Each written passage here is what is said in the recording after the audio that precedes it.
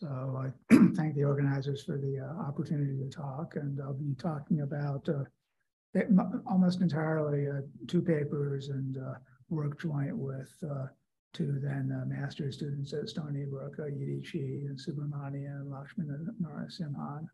Yidi's now a graduate student at Northeastern. I think he's in the audience. So, okay, so I'm going to give some introduction and survey of the previous work in this area. I'm not going to give a lot of background about Kähler geometry and the problem, the mathematical problems that we're solving. I'm going to assume you know something about that, but I will talk about all of the adaptations and computational and statistical aspects of it. So it's a very in fact, obviously one of the founding problems of string compactification. The first manifolds that were shown to be viable as candidates for the expert dimensions of string theory were these Ricci flat Kähler metrics shown to exist by St-Yau. And so there's been a fair amount of work largely by physicists over the years in trying to understand both analytically and numerically. So there was a phase of maybe 20 or 30 papers in the mid-2000s that I'll briefly review. And the computers at that time, to make a long story short, were good enough, again, we're talking about cheap computers like a laptop, good enough to get results for very symmetric metrics, but not for general metrics. And one of the main points of this talk is that just the advances that were developed for machine learning, so GPUs, software to efficiently use them, and really the machine learning software makes these methods very practical and feasible to calculate metrics and 6, 7-dimensional manifolds with little or no symmetry. And so this really can start to be a general purpose tool for differential geometers and others who are interested in these problems. Okay, so this talk is oriented towards more mathematical audience in the sense of notation and choice of topics. And our code is publicly available on GitHub. I've cited, I think not all, but most of the parallel and subsequent works, and in particular this relatively work from May of Larfors et al. Extended these methods. So they also have a publicly available software package, and so our software directly handles hypersurface and projective space, and it wouldn't be that hard to generalize, but their work already has generalized it to a complete intersection and toric hypersurface. Okay, so very brief review here. So we're in this talk going to talk about the quintic hypersurface in CP4 defined by one quintic equation, and of course we can take a pretty general quintic, of course not totally general. There's a condition for the manifold to be non-singular, but very general. And so counting parameters minus symmetries, this has 101 complex moduli. And the most studied case is this dwarf family, where you take the Fermat quintic and you have a 1-parameter deformation. And this preserves the basically maximal discrete symmetry that you could preserve. So what's a Calabi-Yau? Well, again, I'm hoping the audience basically knows, but a very concise definition of this is that there are 2 natural volume forms, given that there is a 0 first Chern class. Of course, it's a Kähler manifold, so there's a Kähler volume form, and there's a second volume form, which is basically the square of the unique holomorphic end form, unique up to a normalization. And then this volume of the first form is, topological. So you can set that normalization from the start. I'll remind the formula, but this is the holomorphic end form only depends on the complex structure. So if you set the normalization, you can make the condition that these two volume forms are equal or equivalently that their ratio is constant, and you can show that that is equivalent to Ricci flatness. So that'll be our working definition.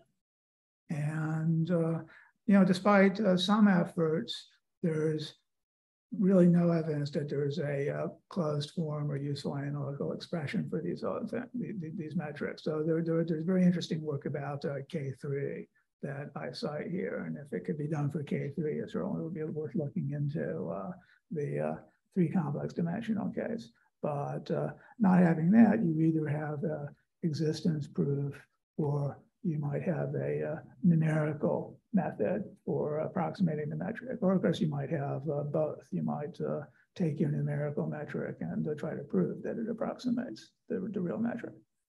So how can we do this? Well, if we look around in the literature, of course, there's a vast literature of numerical methods for PDE, and that could be a talk in itself. And in some sense, what we're going to do is a spectral method, meaning that we're not describing the metric, the Kähler potential in this case, in terms of its values at points, or in terms of localized functions. We're going to describe them as an expansion in polynomials, or more generally, sections of a holomorphic line bundle.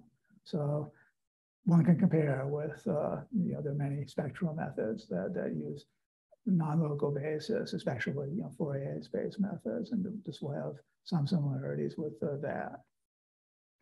Okay. So to give the very brief review, this field was essentially started by physicists Matt Hedrick, Toby Wiseman, who looked at the case of the Kummer surface, the K3, and that has a nice construction that most of you probably know, where you take a orbifold T4 mod Z2, excise to singularities, and glue in this known Ricci flat non-compact space called the Gucci-Hansen. And then that's a starting point, and then you can try to perturb that combination of metrics and impose the overlap between these essentially 2 types of patches. And that works, but the local method they use is going to suffer from this cursive dimensionality, which at some level all methods suffer from, but is the main thing, or the first thing that you're fighting in terms of trying to get an accurate result in these high dimensions. And recall, people that simulate Navier-Stokes, for fluids, that's effectively, 3-dimensional time dependence, you could call 4-dimensional. And they use supercomputers. So already that is considered a high dimension in the numerical literature. And so 6 would be an ultra high dimension. Okay, so the methods that we'll use really trace back to work of Simon Donaldson, which was inspired by that. And so his starting point was to grant that we've embedded the metric and not necessarily take the initial defining embedding in CP4 in the case at hand, but some embedding by sections of an ample line bundle. And so we naturally get a family of embeddings of whatever space, complex space we have, into a family of projective spaces. And then we can vary the Fubini-Studi metric on these embedding spaces, and by pulling back, get a family of metrics, which one can then show can arbitrarily well approximate the metric of interest on M. And of course, that idea is not particular to algebraic geometry and line bundles and so forth. One could imagine even embedding a real manifold in some high-dimensional Euclidean space, and by the Nash theorem, one could arbitrarily well approximate that metric. That's not a much used method because the embedding is really relatively uncontrolled and arbitrary in that case, and as such is very likely to develop singularities and other bad behavior not related to the original problem. But in this case, it really works much better. And I think there's more to say mathematically about why that's the case. Maybe it's already been said, but in any case, the simplest statement is just that there really are these canonical embeddings that, again, to be concrete in the case at hand, we take a O of k over CP4 to the degree k line bundle. We take a basis of sections. Those sit inside, of course, degree k homogeneous polynomials in the projective coordinates, the homogeneous coordinates. And then we can write a general ansatz for this pullback of the Fubini-Studi metric, which depends on a Hermitian matrix, which I've denoted little h in this equation. So if we had just taken the defining embedding into CP4, then this would be a 5 by 5 Hermitian matrix with 25 real parameters. But if we take higher and higher degree line models, of course, we can get arbitrarily high dimension, H0, H0, and dimension of the embedding space and dimension of this matrix, which is parameterizing the metric. And as you would expect on very general grounds, if you work out carefully the asymptotics of this, the number of parameters grows as the degree of the line bundle raised to the real dimension of the space. So you certainly have enough parameters to approximate to arbitrary precision. And you can, of course, show that that's the case. And so the use of the sections of the homomorphic line bundle make this canonical. There just is a space of sections. The ansatz that given here is basis independent because clearly we've chosen the general bilinear form or sesquilinear form on this basis, and so that's one reason it should be better behaved. Okay, so that's a way of approximating general metrics, which is relatively natural. Again, it's still basically expanding e to the Kähler potential on a polynomial basis, but it's giving a generalization and some rationale for that.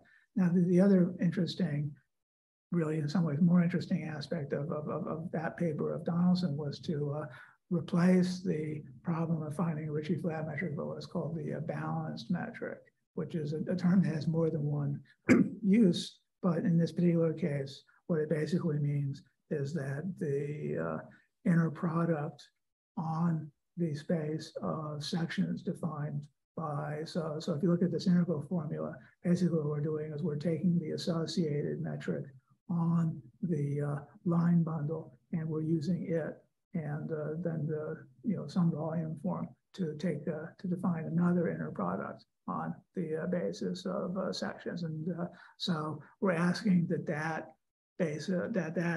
inner product, global over the manifold aligns is essentially equal, and because of the covariance of this expression is as a matrix, it's the inverse, but it's the same inner product that we use to define the embedding and the metric on the line bundle, and so that's a natural condition, and it even has some sort of physical interest in the sense that you can relate these problems to the quantum Hall effect in higher dimensions. And then this is a statement that the density of states function is constant. So there was work I did with Semyon Klevtsov quite a while ago developing this.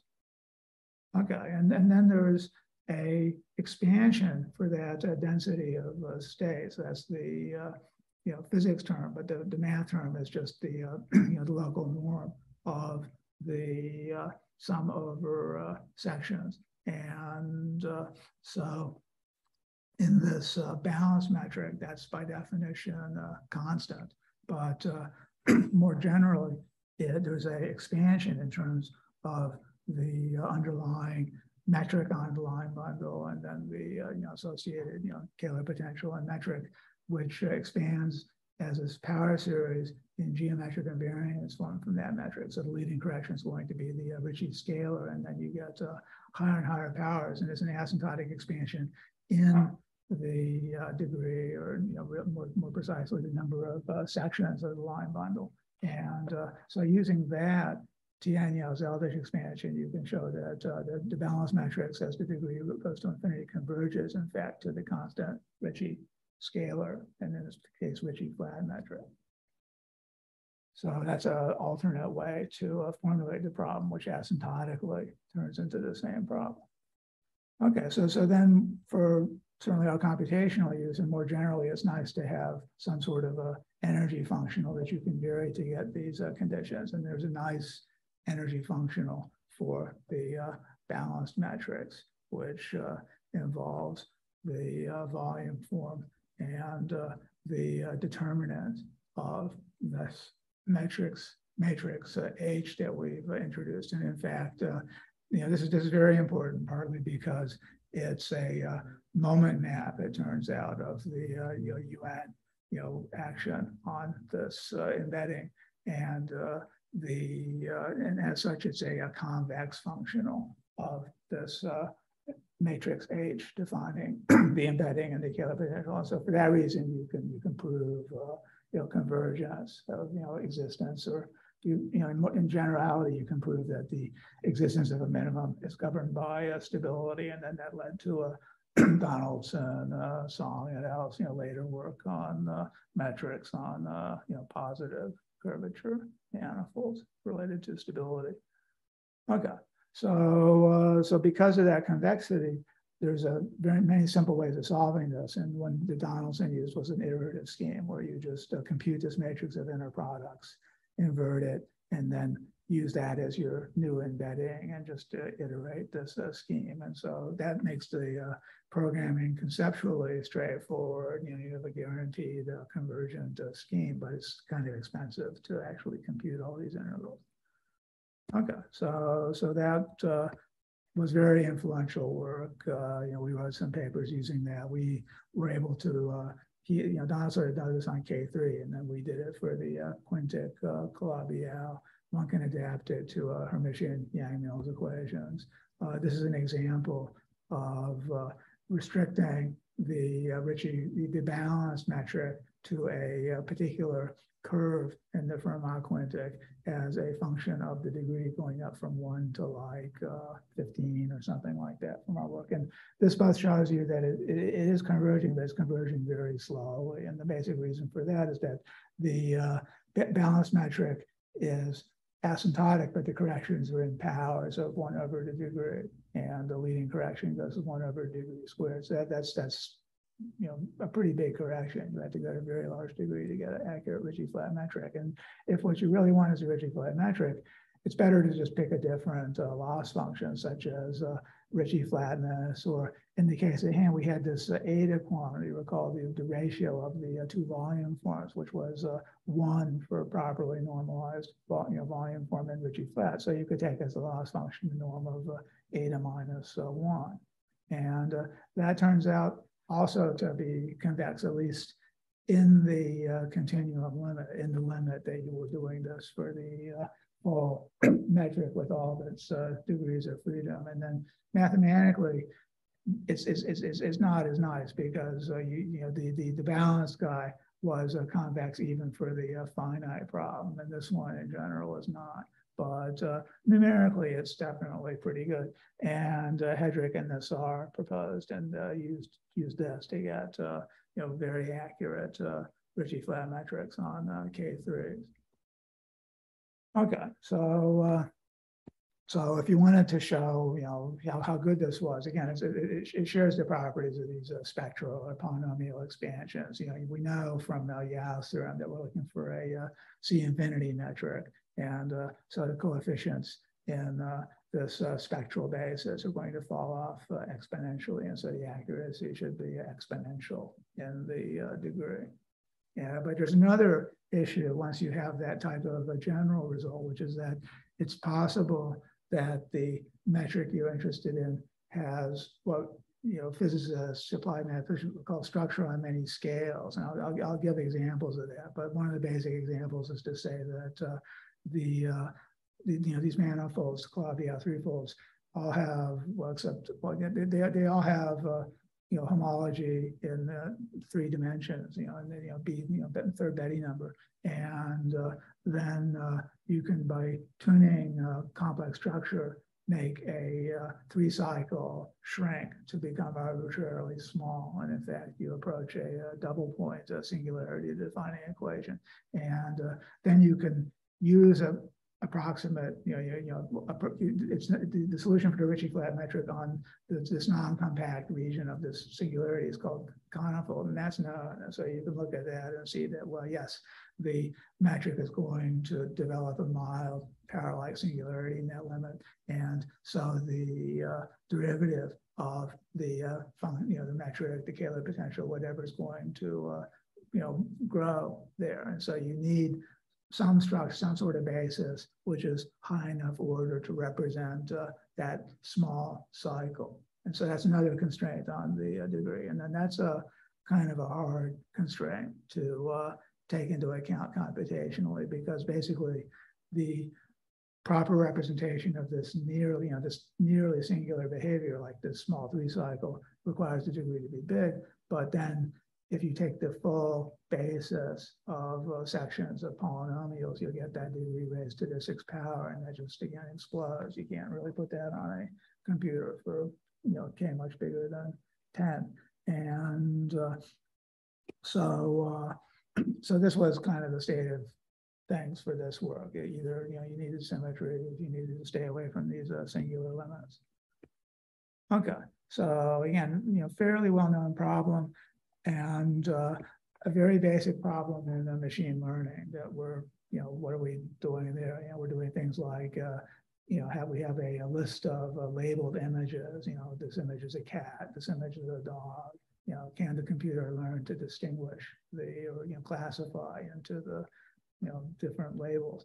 And so the input here is a many million dimensional space. The pixels of each image, and perhaps with 3 colors and so forth. So this recursive dimensionality a priori is a central aspect of machine learning, and so it's obvious that this is a place where one could look to try to find methods to deal with this. And so what's the most famous and most broadly effective of these methods? It's the neural or feed-forward network. So again, many of you will know this, but just to very concisely review it, we're defining a map between vector spaces in this case, but it's a nonlinear map, but it's a very controlled type of nonlinearity. We're going to produce it by composing linear maps, which I've called, denoted a W here, and these are each independent linear maps. Concretely, they can be represented by matrices, given a choice of basis, and some fixed nonlinear map, which I've called a theta here. So we have a, say, d-dimensional input. We map that into some n-dimensional vector space by a linear map W1, and then we apply some nonlinear function just independently to each component of the vector, and again, some explicit basis, and that's the nonlinearity. And then we just iterate this some definite number of times, where the number is called the depth of the network. And so it's clearly nonlinear. It clearly has lots of parameters, and if these things are sufficiently generic, you should be able to approximate a generic function using it. So the theta, again, there's not that much constraint on what you can use. And in practical computer implementations, what one often uses is this very simple function called a ReLU, which is just if the input x is positive, it's x. If the input x is negative, it's 0. So it's about as minimal a nonlinearity as you could postulate. And then you can prove that even with that nonlinearity, by even taking just 2 layers, but a sufficiently large dimension of this intermediate or hidden space, you can arbitrarily well approximate any function on that space. So it's very powerful and simple construction. So this was shown in 1989, and then the result there is that you typically need a number of intermediate dimension, which is exponentially large, and any of the parameters of the problem. And so, in terms of discursive dimensionality, you gained nothing. You could have just taken a polynomial or some other simple-minded basis, but by using more than two layers, it turns out that you gain quite a bit. And there's some literature on this. For example, if you have a radially symmetric function, you can find functions that are, you need an exponentially large hidden dimension for the two-layer network, but you can do it with a relatively small intermediate dimension for a three-layer network. And so it's clear that the depth allows the network to be more expressive with fewer parameters. And this was some of the better papers on this question as of 20. Well, this is 2020, and the work continues. I'm not sure that people have a strong theorem describing this phenomenon, but it's an interesting and relatively well-defined question. Okay, so how are we going to use that? Well, the definition of our problem suggested that the sections of the line was in terms of embedding by sections of a line bundle. Those are in concrete terms polynomials, so those should play a distinguished role. And in concrete terms, what we could say is, let's take this expression where the S's are sections, more concretely homogeneous polynomials of some degree, and replace the the basis of sections with the output of a feed-forward network where the nonlinearity was chosen to also produce homogeneous polynomials of that degree. And that's very easy to do, because if the two maps, the linear map clearly preserves homogeneity. So if the nonlinear map preserves homogeneity, then we'll get, if we feed in, say, the homogeneous coordinates, we'll get homogeneous polynomials as the output. And so, obviously the simplest choice we can make is just the quadratic function squaring what comes in as our nonlinearity. And in, again, more general, real, approximating real functions, this guy is actually sometimes considered a little problematic, but here it's a very good choice, because it's directly realizing the mathematical constraint that that we have. Okay, so this idea of taking a list, taking the original expression and replacing each holomorphic section with the output of a neural network, we call it holomorphic network in our work. And by using a quadratic map for each of these theta, clearly we get a power of 2 as the degree, so we can rapidly get very high degree polynomials that way. Now, it turned out, for reasons which are not that hard to understand, that a better choice in this case was not to replace each of the sections with a network, but to first evaluate basically, real or, sesquilinear quantities, take products of the homogeneous coordinates Z with their complex conjugates Z bar. And so we could call that a bihomogeneous polynomial of degree 1, 1. And then if we take those as the inputs, we can still use the quadratic activation function, nonlinearity, and get out bihomogeneous polynomials of degree 2 to the L, 2 to the L, and then just take the logarithm of that as our Kähler potential. And so I'm not sure I'm going to spend a lot of time on why that's better. I mean, the most simple thing to check is just that even to get the non-degenerate Fubini-Studi metric, the holomorphic network, you need a very large number of sections. And so you need a very large number of intermediate coefficients. Whereas if you try to do that with the bihomogeneous network, you can just take a given bihomogeneous network and then run it through another one-dimensional layer where you apply the quadratic nonlinearity, and you can do that as many times as you want. So you can essentially for free increase the degree. You can add additional functions of this arbitrary power of 2 degree and get structure which is localized however you want. So, again, a little reflection, the bihomogeneous network is clearly a better choice for this problem. And just to be concrete, the example would be feed in these sesquilinear, these 1,1 degree bihomogeneous polynomials, take a general linear combinations of those, square each of those linear combinations, feed that into the next layer, square the linear combinations of those, and just iterate this scheme. And then counting parameters, the parameters are all sitting in matrices, so they're all quadratic in these dimensions of the intermediate layers, which is really very, very few parameters. It's basically growing as a log of the degree instead of as a 6th power of the degree.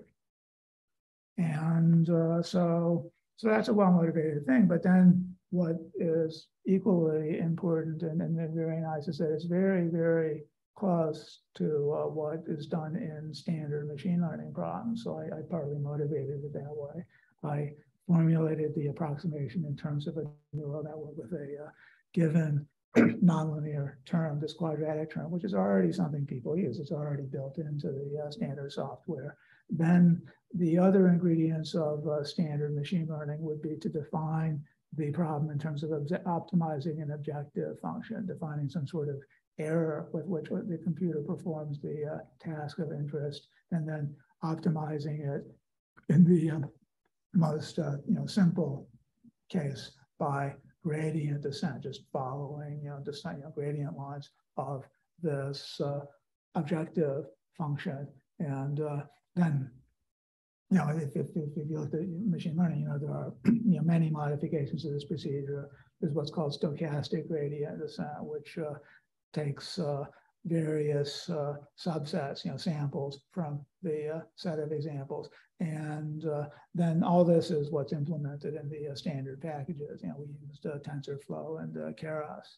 Okay, and so in the case of machine learning, of course, you would be summing over examples. X might be an image, Y might be some vector that represents the label as a dimension for each possible classification, and the interpretation, it would be that whichever of these components of the vector is largest, we're going to assign the label to that class. But in any case, the goal is to find a function that well approximates that given labeling, and then you could define some sort of measure of the error of this type. And then the sum here would be over the many, perhaps millions of images in your database.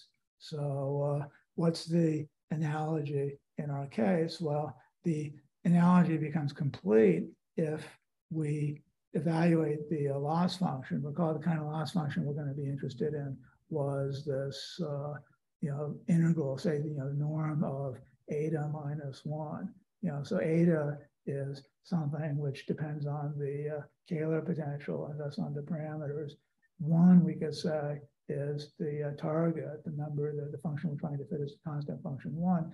Now, how do we evaluate this norm defined as in terms of an integral over the manifold? Well, we could easily approximate that norm by taking the sampling of points in the manifold and just estimating as the mean over these points. So what in physics or more generally Monte Carlo evaluation.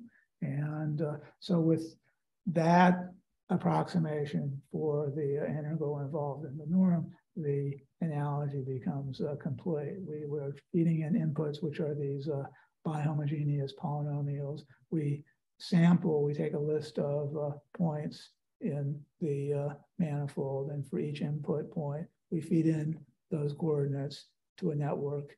We get out some function, which is the ratio of the scalar form over this computable volume form. And, or we could say it, in approximate 1, or equivalently, we could say we're going to compute the Kähler form, the Kähler to volume form at that point numerically, and then try to fit the independently computed holomorphic, squared holomorphic volume form. And out of all this stuff, the only non-trivial code and not very hard to write is you have to do this sampling from the start, which is not hard.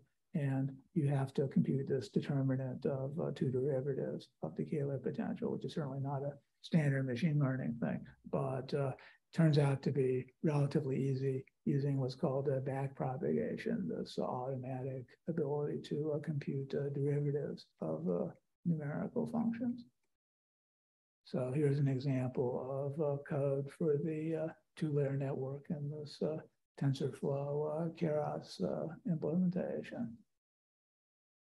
Okay, so let me say some words about computational details and more mathematical questions that you could ask about this. But before I do that, maybe I should stop and ask if there are questions, because that was the basic. The basic result is to implement and test the scheme I just described. No? Okay, I will continue. So, okay, so let's see. So these are some implementation details which are spelled out in our paper. And, again, useful if you get into this stuff. So the usual machine learning is not limited by numerical accuracy. And eventually, in our problem, we're limited by numerical accuracy. And so then it's good to have better optimization methods to hand. And in particular, there's this approximate second order method, which is called LBFGS, which I won't go into, but is pretty standard in this type of numerical work. And it's there in a enhanced package you can add to TensorFlow. There's the question of whether gradient descent converges on a global minimum. And then this is related to this question I mentioned of, is the energy function that we're using actually convex in the finite problem?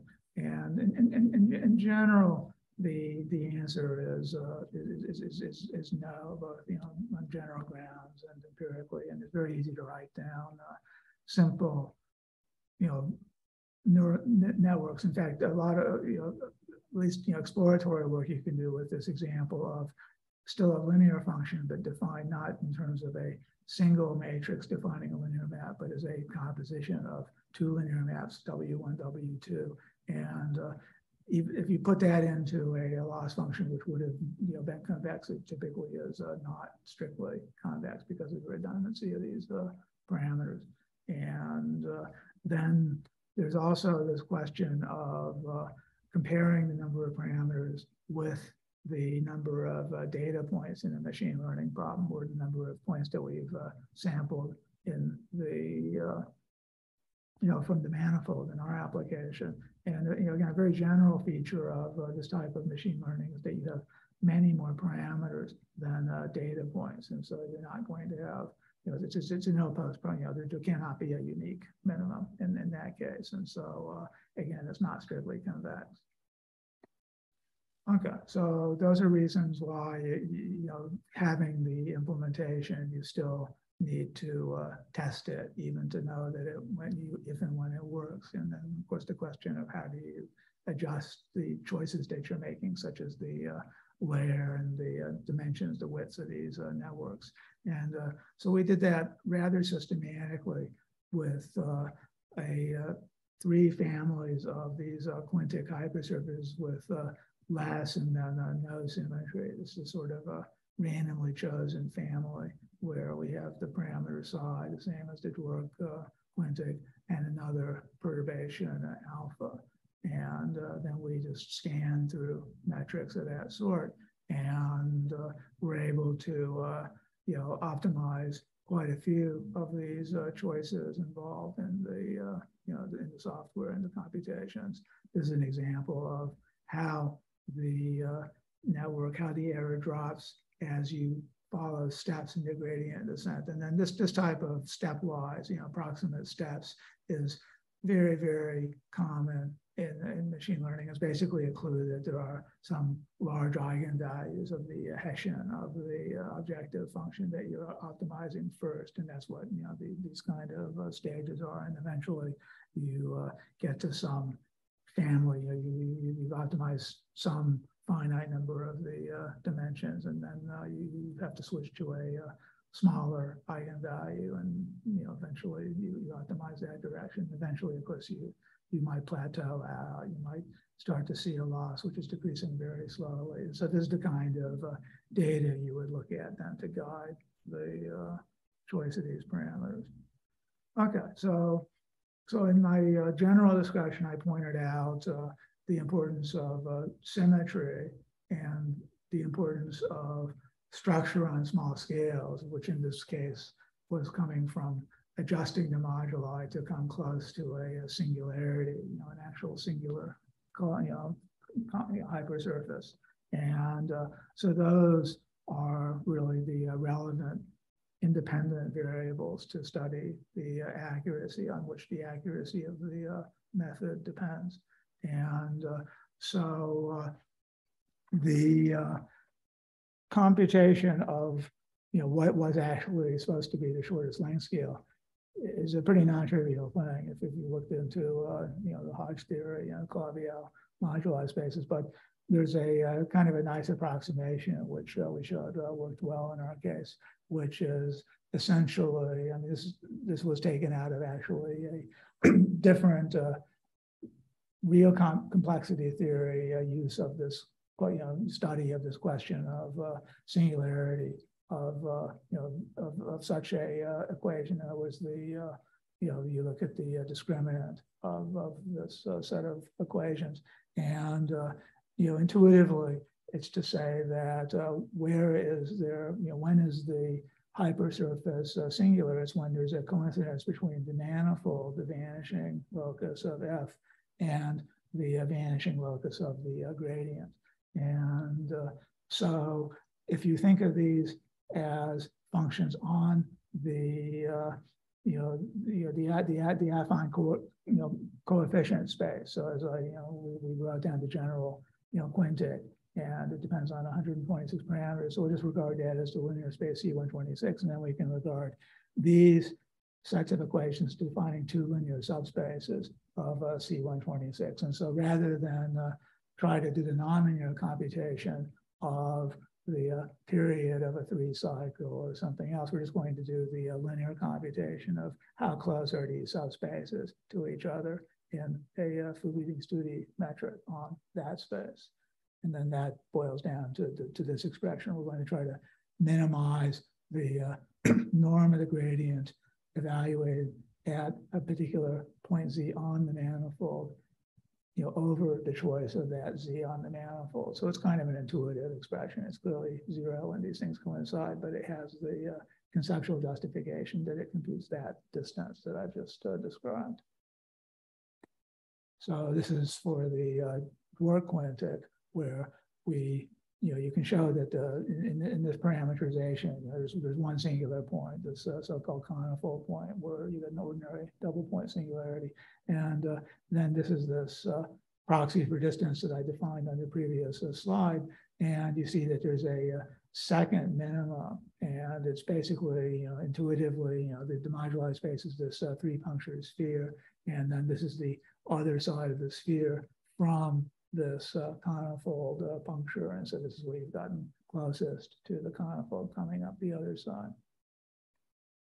And now these are mapping this out for our 2-parameter families, where the heat map here is reddish if you're far from the singularity, and bluish as you get closer to the singularity. And then that's going to be our proxy for the distance to the singularity, and thus the smallest length scale on the manifold, which as it gets smaller, it should be harder to accurately describe the metric.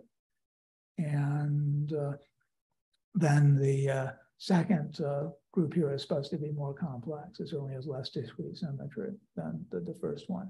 And then this is examples of results. This is, again, a lot of data put on one plot, but what we've done is we've collapsed various, the complex moduli into this measure of how close we are to the singularity on the x-axis, and then this is the log of the error on the y-axis, and then these colors are to say that, for example, the top guys here, these reddish, brownish, light blue guys, are the full basis of polynomials in a given embedding of that degree. The dots in the middle here are networks of depth 3, I guess 2, 3, and 4, and then these pink guys are an estimate of, if you did the calculation with the full basis of polynomials of degree 8, what you would get, and that comes from basically assuming that the error goes as a simple exponential in the degree, and then fitting from these previous explicit calculations. And basically what one can see from this is that the degree 8 polynomials produced by this depth 4 network do just as good a job as the degree 8, the full degree 8 basis of polynomials. But then of course you can ask what these other numbers, 50, 70, 300 are what are the dimensions of the internal spaces, the so-called the number of hidden units. And of course, once these numbers get big enough, you'll have just as many coefficients of the neural network as you would have had to describe the general bihomogeneous polynomial. So we'll get to that comparison momentarily. And then this is a similar thing for the more complicated Calabi-Yau with no symmetry. And here there's actually kind of more structure. You can see that, again, this 4-layer network pretty consistently does as good a job as the polynomial of the same degree. And then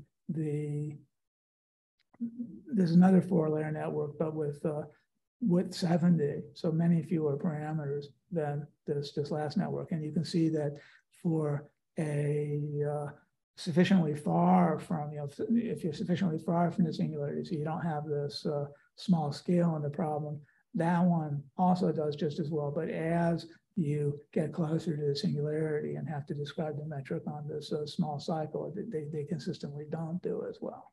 So there is some sign that this model has enough parameters to represent a particular amount of structure in the metric, but not enough to represent this further addition of structure from having a smaller cycle.